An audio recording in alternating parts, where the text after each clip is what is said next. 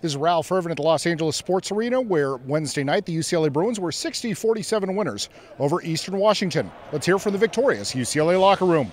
Coming out here, we knew Eastern Washington was a good team, especially playing against Washington and Oregon early on in the season and actually playing them really tight. But we came out here and I don't think we were expecting them to hold the ball that much in the beginning, but it was good. It kept us fresh, it kept us ready to go. But overall, it was a good performance for us. We definitely took advantage of our offensive side, and Josh got a lot of easy buckets. He got and ones. That was good for him converting those.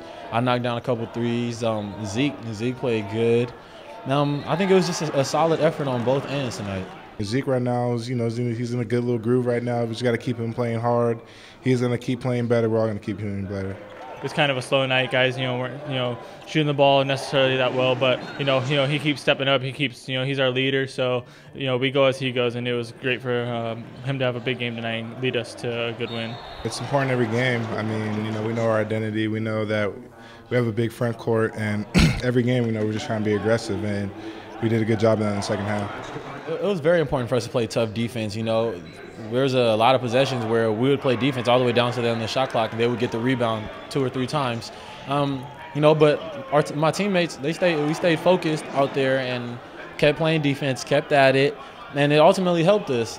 We were able to keep them like 20-some% from the 3, and it was a good win.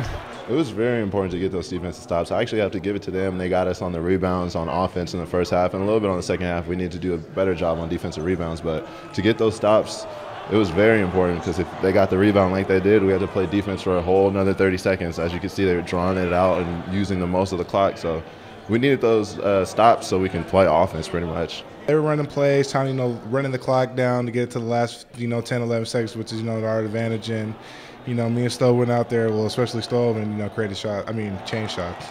It always helps to get blocks in the games. Well, the main reason why I love getting blocks in the games, because it discourages guards being able to come to the basket or them wanting to go to the basket. Now, after 1 or 2 block shots, they're thinking, I'm not going back in there because I'm not getting my shot blocked again. And it really opens it up for our defense to play more on the perimeter when they know that I'm inside and I can block a couple shots. So it's very important for me to get out there and get those blocks, and I'm happy that I can do that for this team. Once again, UCLA, a 60-47 winner over Eastern Washington. The Bruins are back in action on Saturday when they host UC Davis at the Honda Center. Of course, the best news and notes on UCLA basketball, get it all right here at UCLABruins.com.